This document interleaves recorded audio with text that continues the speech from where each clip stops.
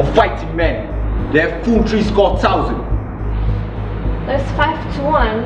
Besides, they are all fresh. God's arm strikes with us. 'Tis a fearful odds. God be with you, Princes all. I'll do my charge. If we no more meet till we meet in heaven, then joyfully, my noble lord of Bedford, my good lord of Gloucester, and my dear lords of Exeter, and my kind kinsmen warriors all, adieu. Farewell, good Salisbury, and good luck go with thee. Farewell, kind lord.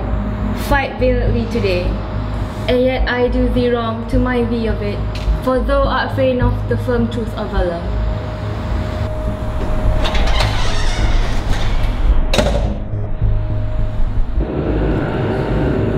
He is full of valour, as of kindness, princely in both.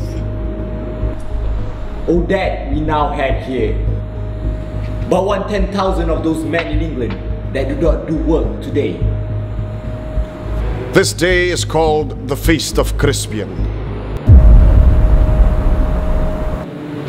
He that outlives this day and comes safe home will stand a tiptoe when the day is named and rouse him at the name of Crispian.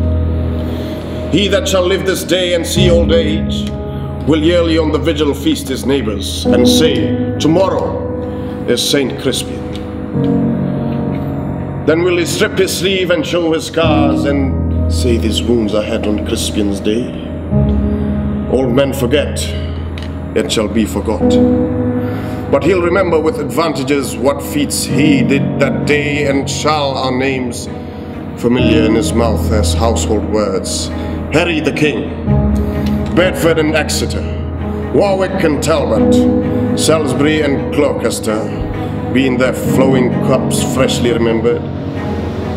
This story shall the good man teach his son, and Crispian shall ne'er go by. From this day onward, to the ending of the world, but we in it shall be remembered. We few, we happy few, we band of brothers, for he today that sheds his blood with me shall be my brother, be he never so vile. This day gentle his condition, and gentlemen in England now abed shall think themselves accursed they were not here, and hold their manhood cheap while any speaks that fought with us upon St. Crispin's day. I salute you, my brethren.